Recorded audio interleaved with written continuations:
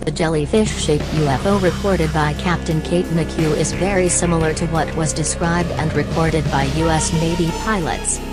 Experts assured that it is incredibly similar to the UFOs reported by the Pentagon.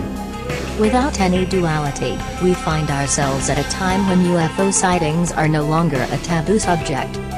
Now, what we are wondering is the reason for the recent increase in UFO sightings around the world. What do you guys think? Leave us your comments below.